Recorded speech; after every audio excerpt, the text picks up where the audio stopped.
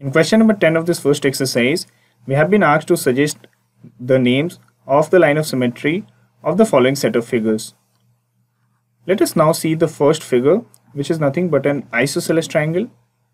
Now we already know that an isosceles triangle has a pair of sides with equal lengths. For this figure, let us consider that these are the two equal lengths sides, and let us draw the line of symmetry which will pass through the vertex formed by the two equal sides. Now if this is the line of symmetry, we'll see that this line of symmetry is dividing the triangle into two equal halves, such that if the triangle is folded about this line, we'll see that both the equal sides will coincide.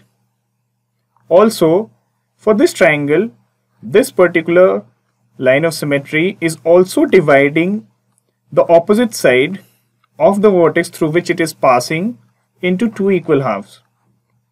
So we can say that this line of symmetry is acting as a median for this isosceles triangle.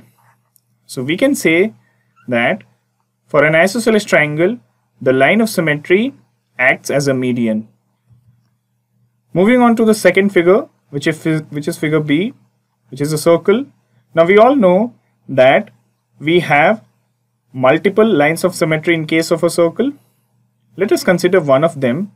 Now if this is the line of symmetry, one of the lines of symmetry of the circle, and this line is dividing the circle into two equal halves, such that if the circle is folded along this line, we'll see that both the parts, both the equal halves will coincide.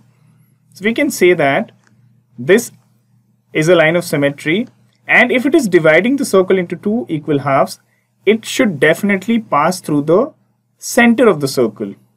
So let us consider this black point as the center of the circle, and if this is the center of the circle and the line of symmetry is passing through it such that it is touching the circle on both the ends, we can say that this line also acts as the diameter of the circle. So to summarize, we can say at the end that an isosceles triangle consists of a median, which is the line of symmetry, and a circle will have the line of symmetry, which is a diameter. And this is how we'll answer question number 10.